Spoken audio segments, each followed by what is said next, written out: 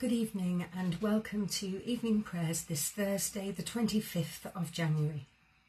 That was Jesu, Jesu, sung by the First Plymouth Congregational Church in Lincoln, Nebraska. O God, make speed to save us. O Lord, make haste to help us. I will give thanks to the Lord with my whole heart in the assembly of the upright in the congregation. Great are the deeds of the Lord. They are studied by all who delight in them. The hands of the Lord work faithfulness and justice. All the commandments of the Lord are sure.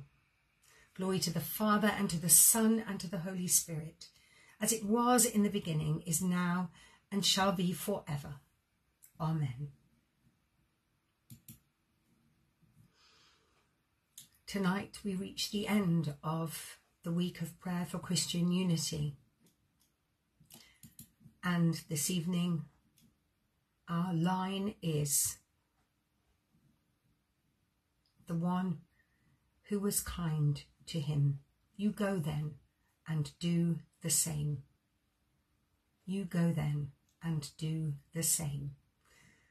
That is a great line for us all. We have two other readings to share this evening. The first is from Romans 12, verses 9 to 13. Love must be completely sincere. Hate what is evil. Hold on to what is good. Love one another warmly as Christians, and be eager to show respect for one another. Work hard and do not be lazy. Serve the Lord with a heart full of devotion. Let your hope keep you joyful. Be patient in your troubles and pray at all times. Share your belongings with your needy fellow Christians and open your homes to strangers. This is the word of the Lord. Thanks be to God. And the psalm that has been chosen for today is the first two verses of Psalm 41. Happy are those who are concerned for the poor. The Lord will help them when they are in trouble. The Lord will protect them and preserve their lives. He will make them happy in the land. He will not abandon them to the power of their enemies. This is the word of the Lord. Thanks be to God. And that Luke reading that we've been listening to for a week now, the story, the parable of the Good Samaritan, ends with the teacher of the law answered, the one who was kind to him. Jesus replied, you go then and do the same.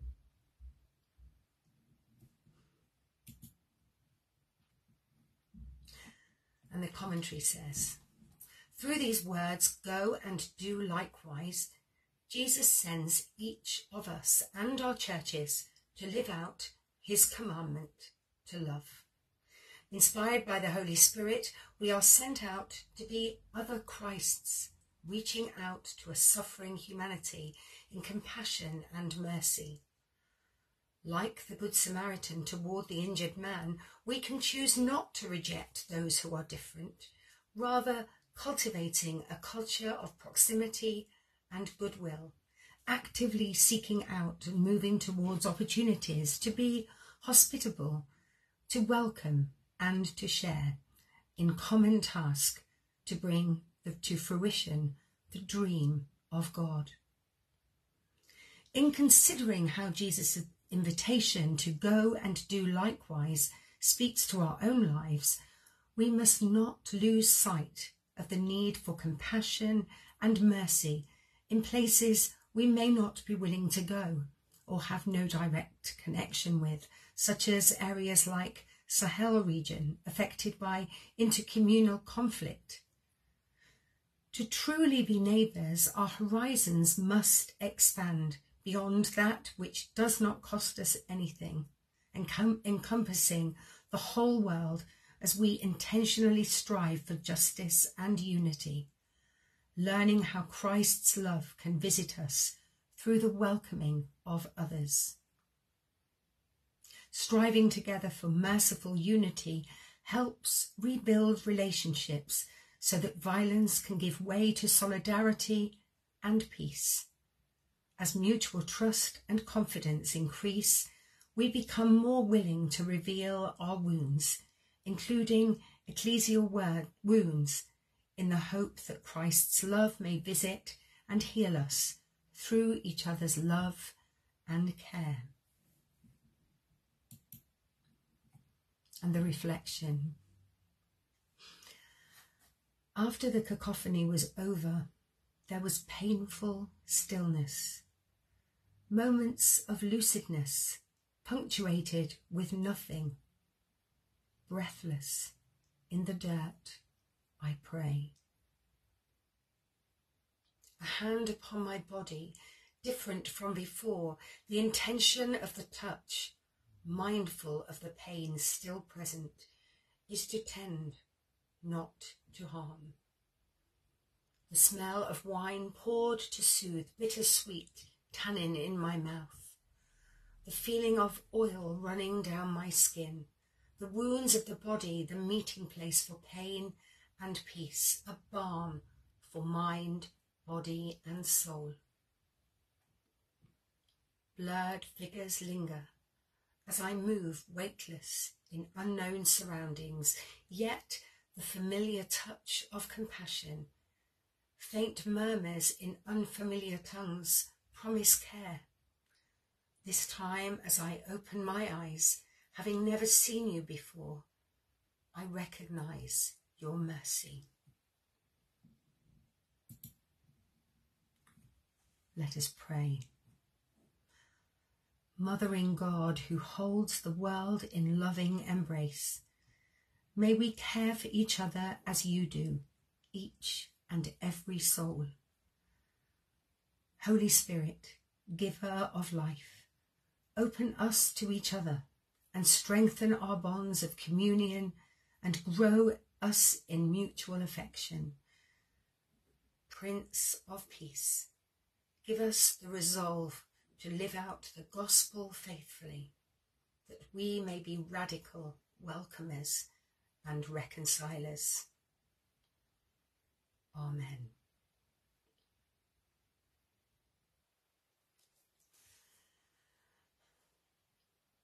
One of the things that we try to teach the children and model to the children and show the children in word and deed is to be kind. If we can be anything, be kind. And this scripture helps me to understand that God isn't asking us to go to war-torn places to make that difference. I can't do that physically or emotionally. It's not in my remit to be able to do that. And so sometimes we feel so helpless.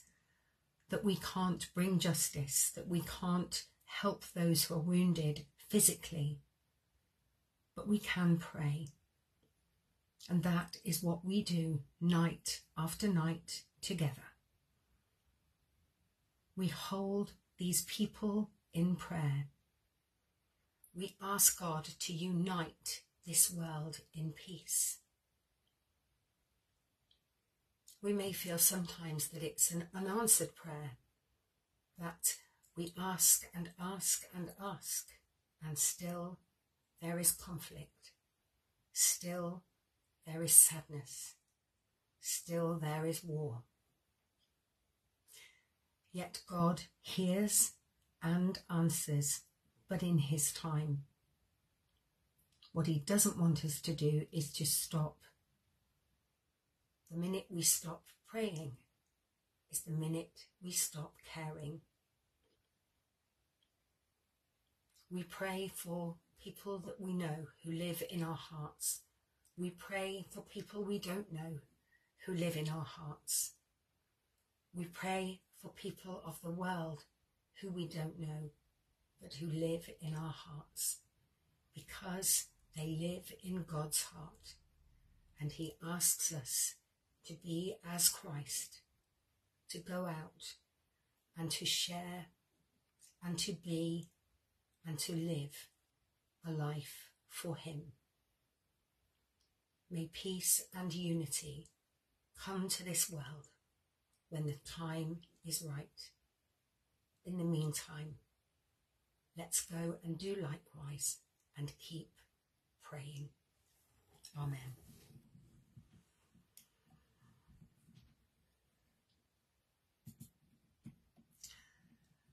The song to share with you.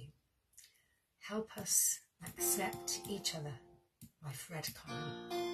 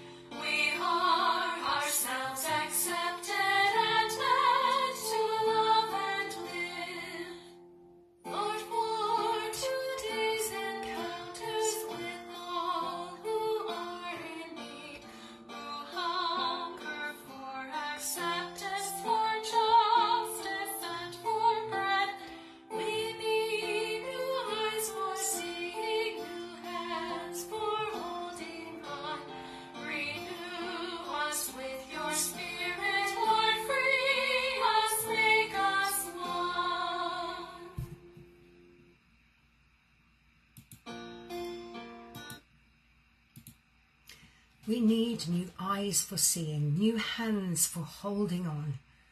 Renew us with your Spirit. Lord, free us. Make us one.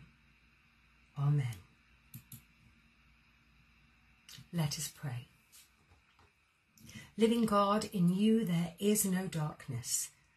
Shed upon us through this night the light of your forgiveness, your healing and your peace, that when we wake from sleep, we may know once more the brightness of your presence. Through our Saviour, Jesus Christ. Amen. God of glory, you nourish us with your word, which is the bread of life. Fill us with your Holy Spirit, that through us the light of your glory may shine in all the world, for the sake of Jesus Christ our Lord, who lives and reigns with you and the Holy Spirit, one God, now and forever. Amen.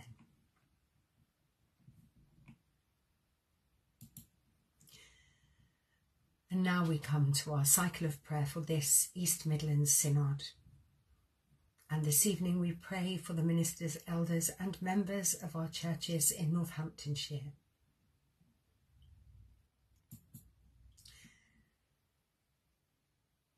Before we move to the names of people that have asked us to pray for their loved ones, this evening I googled, where is there war in the world? and this is what it said. Russia and Ukraine are at war.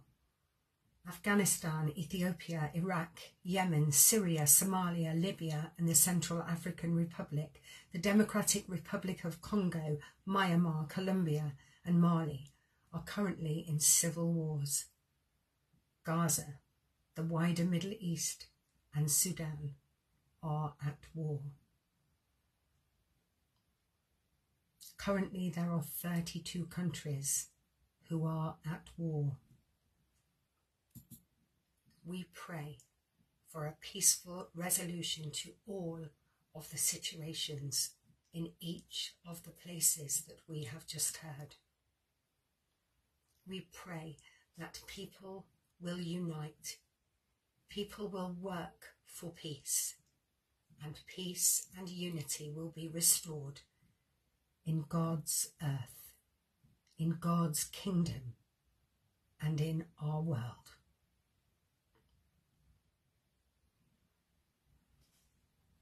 As we pray for resolutions for conflict, we also pray for the care and concern of those we love. We pray tonight with Brenda Kenyon, for Ron Kenyon. We pray with Celia for her grandson Alfie, recovering and back at school. We pray for my parents, for the Reverend Brian Russell and my mum Dorothy Russell. Dad remains in hospital, but we had good news today. For the first time in 7 weeks, he's stood up. Thank you. We pray for the Reverend Helen Wakefield Carr for recovery from cancer surgery and strength for ongoing treatment. Pray for the Reverend Liz Adams, the Reverend Hamish Temple, for Jean Schenk and for the Reverend Brian Schenk in his care and concern for her. We pray for the Reverend Graham and Vera Maskery and for Father Andy, Moyniers Parish Priest. We pray for Barbara Turner in her recovery, for Janet Clarkson as she recovers from her stroke, with Claire, Abby and Spencer, for Chris, who has had positive results. We pray with Ankatea for her friend Bea and her friend Madeline. We pray with the Reverend Claire and the Reverend Brian Davison for Susie, their daughter. We pray for Cheryl and for Prince and the family in their ongoing care of her. We pray with Andy for Mike, his dad, and for Liz and Ruth in their ongoing care of him. We pray for John and for Irene as she continues to look after him. We pray for Jan and our Trinity Church, Lincoln, for Helen. And we pray for all those who grieve the passing of loved ones. We pray with the Reverend Tom Schumann for members of the Stuber family in their grief. We pray for those who grieve for Jean Davison, especially her son, the Reverend Brian Davison, and the family. We pray for those who grieve for Norma Bradshaw, widow of the Reverend Tony Bradshaw, especially for the members of her family and our church at Wellingborough. We pray for those who grieve for the Reverend Cecil Macaulay, especially for Pat, his wife. And we pray for those who grieve for Don Buxton, especially the Reverend Maureen Buxton. And might I add a prayer this evening that we pray for all of the young people and the leaders who are going to be sharing a weekend at Youth Assembly from tomorrow to Sunday.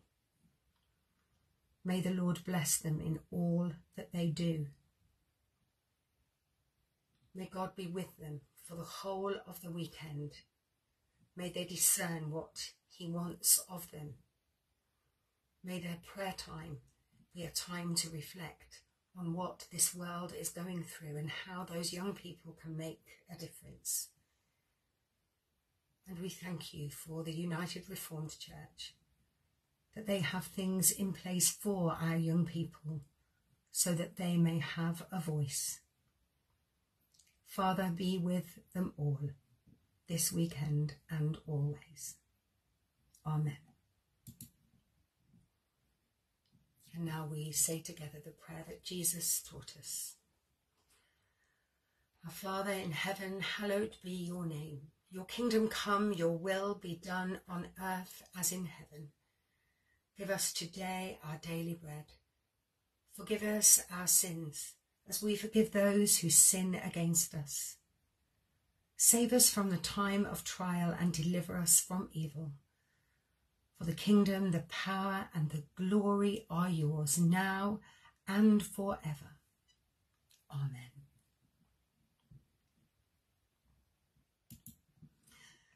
And excuse me, what better song, what better hymn, what better words to hear as we finish our time together this evening than asking the Lord to make us a channel of his peace.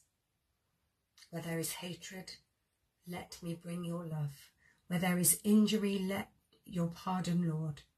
And where there's darkness, only light. Let's listen to Make Me a Channel of Your Peace.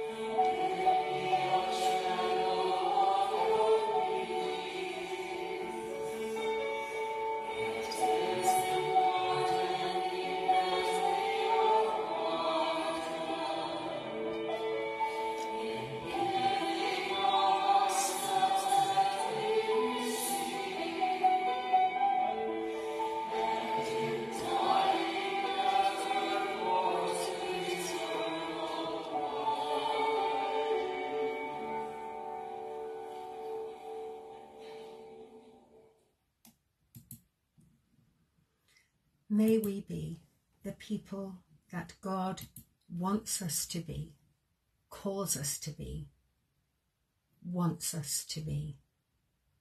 And let us want to be that for him. The Lord bless us with his grace and fill us with his peace. Amen and good night.